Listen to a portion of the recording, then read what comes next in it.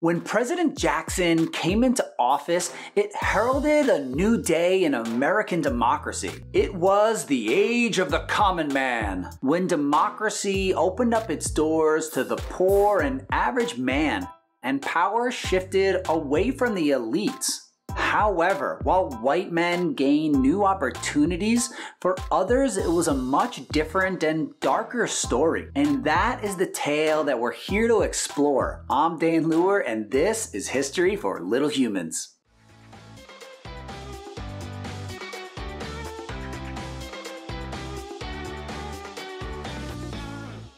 Before we get going, I just want to remind teachers and homeschool parents that there are lesson plans and resources that go with this episode on my website, historyforhumans.com.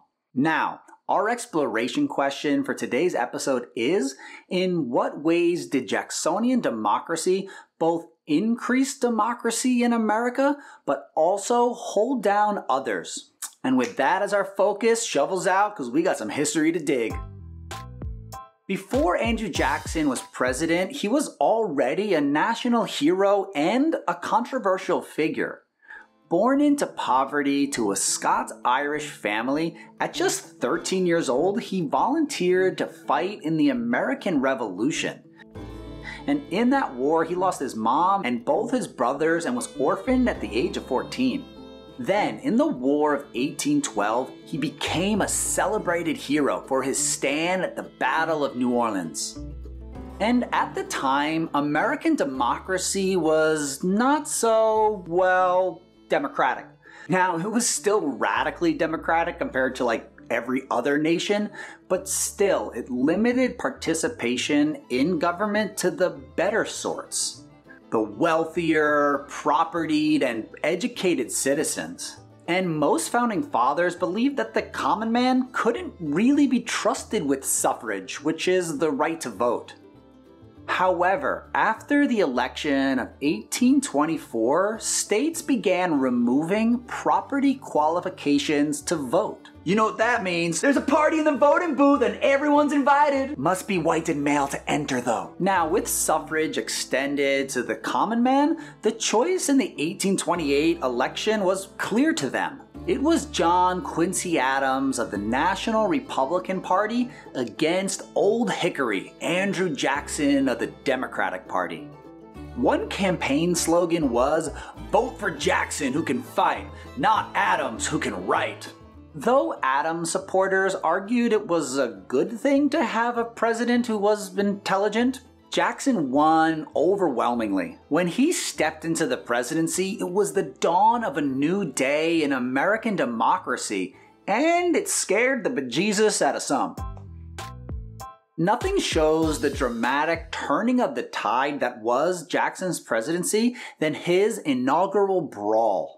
After his inauguration, a crowd of his supporters stormed into the White House. Roughnecks and ruffians paraded their muddy boots over the carpet, devoured the food, and got drunk on punch and wine. One witness called it an uninterrupted stream of mud and filth. They tore up the curtains, broke fine china, and trampled the furniture. Jackson escaped out the window, and only when the alcohol was brought outside on the lawn did his supporters leave. This inaugural brawl seemed to be a celebration of everything that Jackson's critics feared. The mob was in, and they had their king, Andrew I. His presidency ushered in a time period known as Jacksonian Democracy. This refers to the reforms that allowed for greater participation of the common man in government. Politicians now had to campaign to earn their vote and support policies that the people demanded. You know those wigs and tights a lot of the founding fathers wore? Well, that's not a good look anymore. In fact, politicians began to try to show off how poor and rough and simple they were. Politics was changing in this era of the common man. However, it was really the era of the common white man. Many historians see Jacksonian democracy as a contradiction, because as white men were having more doors open to them, Others had doors slammed on them or shackles tightened upon them. Jackson's policies helped to spread slavery, while women were shunned as they began to demand the right to vote. And Jackson's policies also led to the brutal forced removal of several Indian nations from their homes to hand their lands over to white Americans. And all the while, Jackson's actions were totally transforming the presidency. President Jackson hoped to use his power to fight against the elites who he thought were corrupting the country and keeping down the farmers and laborers. He fired nearly 1,000 government employees and replaced them with supporters and those who were loyal to the Democratic Party. He thought government employees became corrupt if they held their positions too long. However, just replacing them with supporters who were often incompetent was also corrupt. They called this the spoils system, and it lasted long after Jackson. Jackson was most famous for his war against the Second Bank of the United States. Though it was created to help the economy, Jackson thought it was just a tool for the rich and powerful to gain power while holding down the poor. When a bill passed through Congress rechartering the bank, Jackson said, "The bank is trying to kill me, but I will kill it." And he did. First, he vetoed the bill rechartering the bank, and then he deprived it of funds. The bank, ironically, went bankrupt. And that brings us to our quiz flash from the past. What bill is Andrew Jackson on? The 5, the 10, the 20, or the 50? Let's see what we got here. Who's got 20 big ones?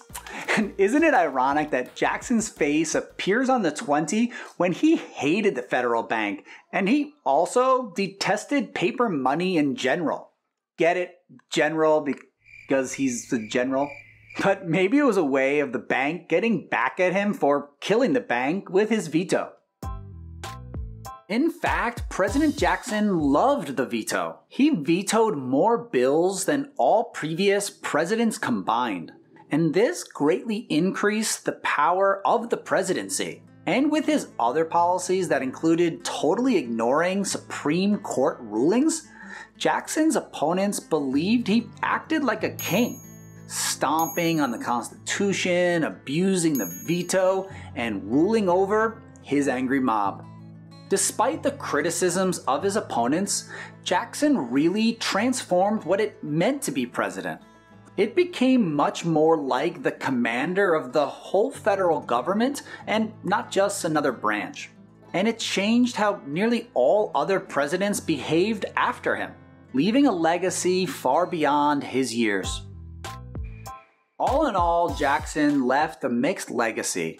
To some, he was a tyrannical king who abused his power, while others saw him as a hero defending the little guy. Jacksonian democracy only partially extended democracy, while denying it to others and leaving much work for the young nation to still accomplish in order to fulfill its founding ideals.